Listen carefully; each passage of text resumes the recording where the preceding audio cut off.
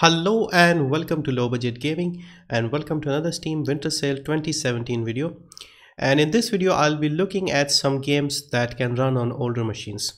So if you have an old computer from like 5-7 years ago, maybe even a little older, you can run these games perfectly. Now the other thing that I've also done is all these games are pixel art style games. So I decided to kill two birds with one stone. I've also made a video for older games and I'll put the link above on the top right hand side, and those games will also run on older machines, but I wanted this to be a little different, so I've gone with pixel art style games. So let's begin. First up is a very obvious one. This is Stardew Valley and this is 33% off, down to $9.99. This was a surprisingly successful game from last year and it's also made in RPG Maker. Very interesting game, very deep game and a lot of things to do. This does not require a lot of processing power. As you can see, you only need 2 GB RAM and a graphic card with 256 MB video memory, so that should be enough. Next is Hotline Miami, a top-down shooter with a great soundtrack, violent, very difficult. This is 75% off, down to $249. Once again, since it's pixel art, even the recommended requirements are very low. 1 GB RAM, 1.4 GHz processor and a DirectX 8 compatible graphics card with 32 MB memory. So again, very minimal requirements. Next up is an interesting game that I've been meaning to try. This is Sled Saga. You basically manage a dog sled racing team. So you hire and train your dogs and staff and you manage the whole aspect. So it looks very interesting, very unique. This is 40% off, down to $479. System requirements: 2 GHz dual core, 1 GB RAM, and basically something that's OpenGL compatible. So very minimal requirements. Next is Punch Club, and this is a sort of boxing management type game with a story as well. This is 50% off, down to $499, and this game has only a requirement of 1 GHz processor, 1 GB RAM, and as you can see the graphics, it will run on a toaster, Windows XP and up, so pretty easy on the system. Next up is my favorite indie game, I suppose. This is Papers, Please.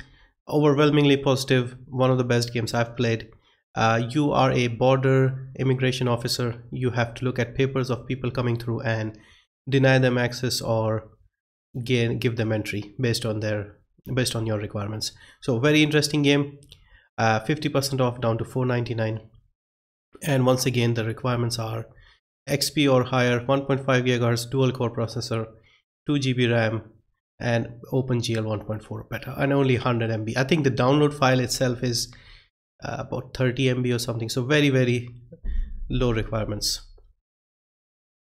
Next is Spelunky, a 2D platformer, difficult one. This is 90% off, down to only $149, and this also needs only 2 GB RAM, Intel Core 2 Duo processor, and a graphics card with DirectX 9, so not that difficult to run. Another very famous game is Shovel Knight Treasure Trove. Now they seem to be adding a lot of stuff constantly to this game, and this is 20% off, down to $19.99. A bit expensive, but it's a very popular game, and this sort of inspired all the retro 8-bit platformers recently. So very good game. And this is also low on requirements.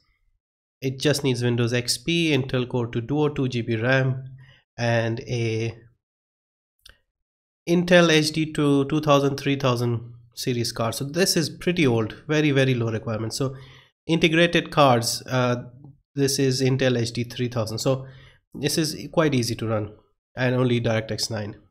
Then you have Starbound, which is a survival crafting type game. You are on a spaceship and you land on different planets and manage your resources, a sandbox type game basically. So this is 33% off, down to $10.04. and as you can see, the system requirements, even the recommended ones, are 4 GB RAM and discrete GPU with a DirectX 9. Next up we have Owlboy, another indie adventure platformer type game with pixel art obviously, and this is 40% off, down to $14.99. This came out last year I believe, and I've heard very positive things of this one as well. Once again, only needs a dual core processor, 1 GB RAM, and a very basic graphics card. Finally, we have Titan Souls, another difficult adventure game indie, and this is more of an action game. I think this is 75% off, down to 374, and once again 2 GHz processor, 4 GB RAM, graphics card with 1 GB RAM. So this slightly more than the others, but still not that much. So that's a quick look at some pixel art games and games that will run on older machines. So if you have a laptop or like an old desktop, these should run without any problems. So yeah, thank you for watching. Hope you found something interesting, and I'll see you in my next video.